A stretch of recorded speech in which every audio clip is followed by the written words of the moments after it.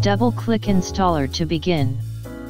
If the driver cannot open, then go to System Preferences. Select Security and Privacy. Under General, click Open Anyway to set up. Input your password of your Mac. Then click Modify Settings. Click Open, then you can continue to install the driver.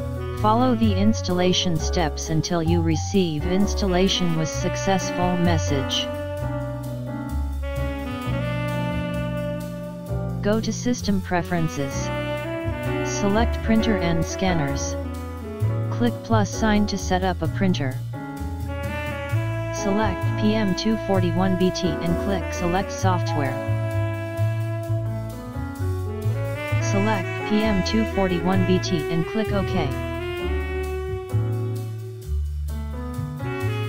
Click Add. You can set default printer and default paper size. Print test page.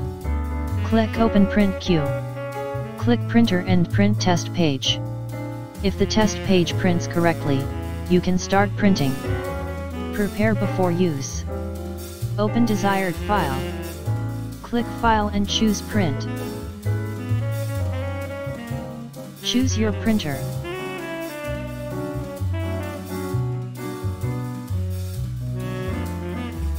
Choose a paper size.